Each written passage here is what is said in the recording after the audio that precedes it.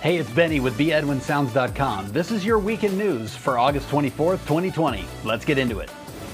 Here we see a group of students after receiving letters of rejection from Florida State University. Here we see the Philly fanatic pointing out to the camera that those aren't real fans in the stands because none of them are looking at their cell phones.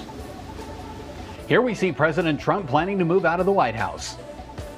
Here we see Joe Biden planning to move into the White House. Cincinnati Reds announcer Tom Brenneman, after calling Kansas City the capital of the world, realizes that he just went from 2 balls to a flyout. Here we see former President Clinton after a reporter told him about the fantastic Taco Tuesday special at Gary's Gas and Grub in Conway, Arkansas. Steve Bannon addressing a group of reporters defending the allegations that he swindled millions of dollars from a private Build the Wall campaign, said that they would be repaid by Mexico. Apparently, he left out the peso conversion rate. And finally, if this cow in Switzerland could talk, she'd yell out, "Hang on, baby, it's moving day!"